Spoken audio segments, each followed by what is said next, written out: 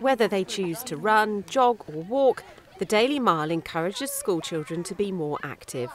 And these pupils at Samuel Pepys School in St Neots are among almost 2 million who now take part in the Global Activity Initiative.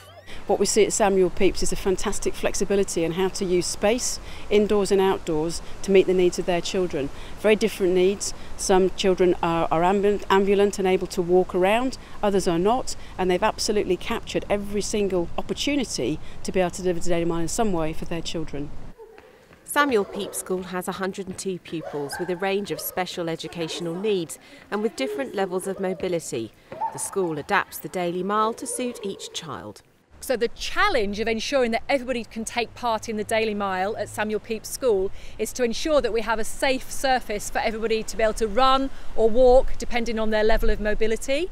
So we've addressed that by using different surfaces, different areas, such as the playground, the field, the AstroTurf and the indoor gym as well. The youngsters are encouraged to move at their own pace for 15 minutes each day. And I get a bit of energy. Yeah, and do the run, and I run super fast. It makes your heart beat faster and work stronger. I like running, and I also help friends.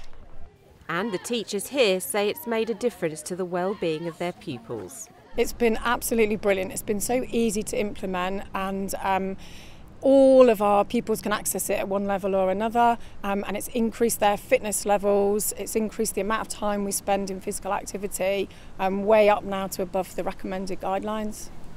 Here at Samuel Pepys School, the youngsters enjoy their Daily Miles so much they don't even realise they're doing exercise. Emily Knight, ITV News.